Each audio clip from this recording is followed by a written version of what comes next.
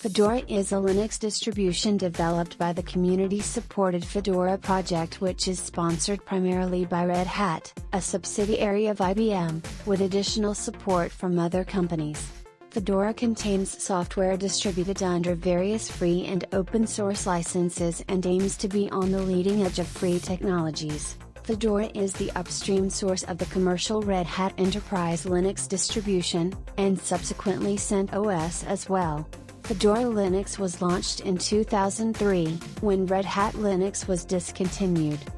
Red Hat Enterprise Linux was to be Red Hat's only officially supported Linux distribution, while Fedora was to be a community distribution. Fedora 35 uses systemd as is init software and supports x2, x3, x4 and XFS file systems. For package management, Fedora 35 uses DNF.